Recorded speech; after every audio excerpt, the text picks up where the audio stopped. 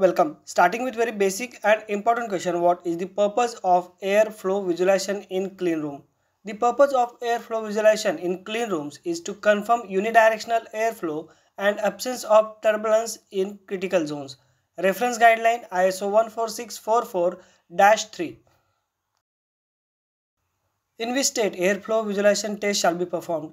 The airflow direction test can be conducted in the at-rest state to determine the basic cleanroom airflow patterns and can be repeated in the operational state simulating actual operations. Reference guideline ISO 14644. How do you conduct an airflow visualization study? Step 1. List the activities of the study in a protocol. Step 2. Describe the responsibilities for execution and review. Step 3. Report all necessary materials, equipment and acceptance criteria. Step 4. Perform and record the results of the study in a report. Step 5. If acceptance criteria are not met, investigate the root cause and define a corrective action plan. Which materials are typically used for airflow visualization? First, fog machines with water-based solutions. In this, distilled water mixed with glycols or glycerin to produce uniform smoke. This method is safe and widely used in pharmaceutical environments. Other materials include glycerin and propylene glycol mixtures, titanium tetrachloride, zinc chloride smoke generators, and diethylene glycol. How often should airflow visualization studies be performed? Airflow visualization studies can be performed during initial qualification, periodically as a part of requalification, and after major modification in the line based on risk assessment. Reference guideline UGMP Annex 1.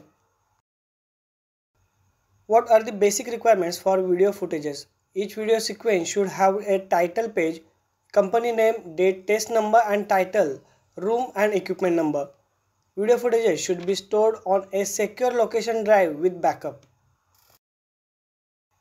What is ideal airflow direction? Airflow should move towards potential sources of contamination and away from the product path. That is, filtered air should not flow over personnel and then over the product path. There should be no dead zone. What are the at-rest and dynamic conditions for airflow visualization study? First, at-rest condition.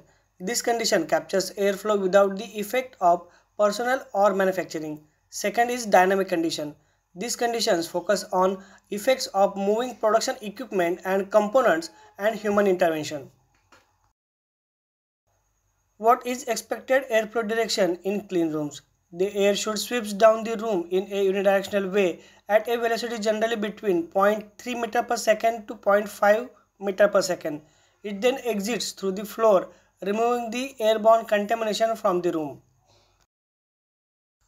Why is laminar airflow important in critical areas? Laminar airflow prevents contamination by maintaining a continuous flow of clean air. Reference guideline WHO GMP 2020.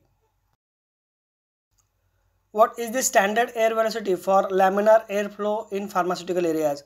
Air velocity should typically range between 0.36 to 0.54 meter per second at the working level. The recommended airflow velocity for clean room is 0.45 meters per second or 90 feet per minute with a tolerance of 20%.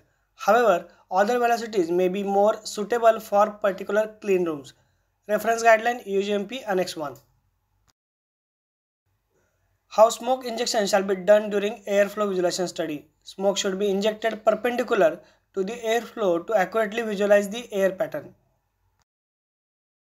Very important question, which guidelines are commonly referred for airflow visualization study in the pharmaceutical industry?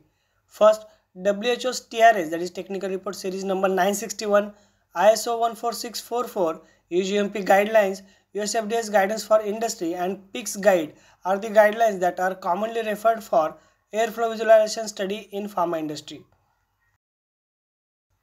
Don't forget to like, comment and share. Subscribe to channel for more videos related to our pharmaceutical industry.